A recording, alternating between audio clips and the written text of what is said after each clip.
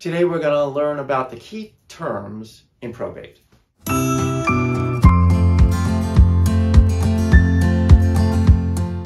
This is David Klein-Levitt, broker, owner, NextHome, First Choice, hopefully your choice realty.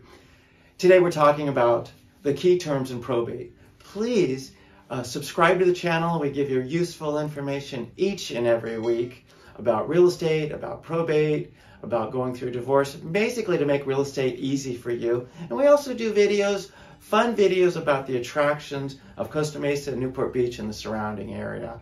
It's really informative, it's entertaining, and it's for you. So let's get to it, the key terms. Before I get started, if you want more information, go to DKL, David Klein-Levitt, -probate. David Klein-Levitt, DKL, -probate. And there's a wonderful .com, and there's a wonderful resource, a website, and there's a free book. You can get a free book, I said free, that tells you a plethora of information about probate to make it easier for you or someone who you know who is going through probate. So what makes probate difficult? One of the reasons probate is so complicated, difficult, confusing is because there's so many terms, and this lingo is lingo to its own, a lot like a lot of different things. Like I'm a Toastmaster. It's a public speaking organization. They have a lot of their own lingo, or people call it jargon. And if you don't know the jargon, if you don't know who's on first, it makes it a lot more confusing. So today we're going to do, and every day, we're going to do something here to make it a little less confusing for you. We'll talk about just some of the basic terms. Decedent. Decedent, as you could probably guess, but just to make sure, and this is a term that's used, is the person who passed away, the decedent. Now, then there's a key person, and they have a whole bunch of different names, and it's so confusing.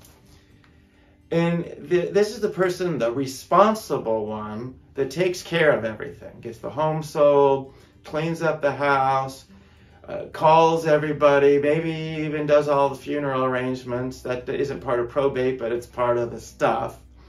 And make sure that the estate, the decedent's properties and their will, and what might be talked about in the trust gets taken care of, gets distributed the way it's supposed to be distributed. The person who does all that stuff, all that work.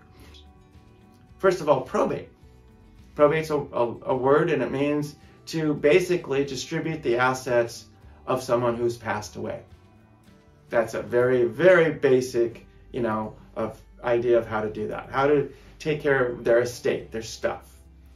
And when they get started, you could call them a petitioner, because they're petitioning if there has to be a probate, if there's no trust.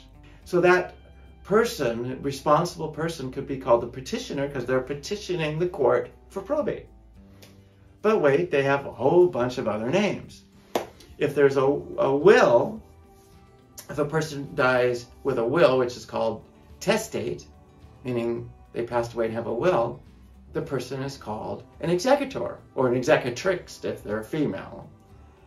But wait, if they die without a will, that's called intestate. Testate with a will, intestate without. Then they're called an administrator. Same person. Responsible person, petitioner, executor, executrix, administrator, administratrix. But wait, there's more. Often, this responsible person who was the petitioner, who might have been the administrator or the executor or the administratrix or the executrix, are often called, and I like the term personal representative, or PR for short. And they're the one that takes care of everything. They, again, responsible person. There's the group of people that are waiting to get paid, to get money. Those could be the heirs, but they're also called the beneficiaries, and that makes sense. They're benefiting because they're getting stuff from the estate. The heirs are the beneficiaries. Could be the same. So here's a word, a term I kind of like. It just kind of makes me laugh because it's cheat, like cheating. And that means if somebody died, and it is totally cheating, passed away, there's no responsible person, no known relatives, no will, no trust, nothing.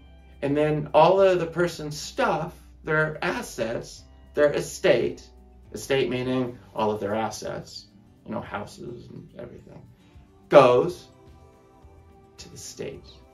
Another term, and it's actually a real estate term, but is used a lot of time, it's a little bit confusing, or can be. Real property. Well, I remember when I was taking real estate school, why don't they just say a structure or thing, but it really means any type of a structure, a house. If you had a vacant land, it'd be vacant land, but if it had something on there, that's real property. So this would distinguish a house or an apartment building or an office building, a structure, opposed to jewelry and clothing and cars and things like that. Personal property, distinguish it for the estate, for the decedent's stuff. And lastly, we talked about will, and that's a legal document saying who gets what, and that's usually drawn up by a lawyer. And that's it.